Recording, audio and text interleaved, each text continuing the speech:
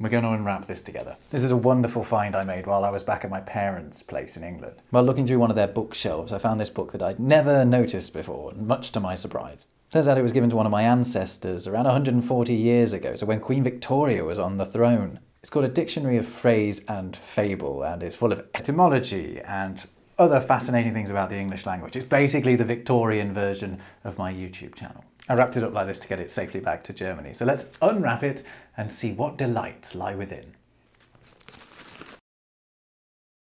It calls itself a dictionary, so let's start off with A.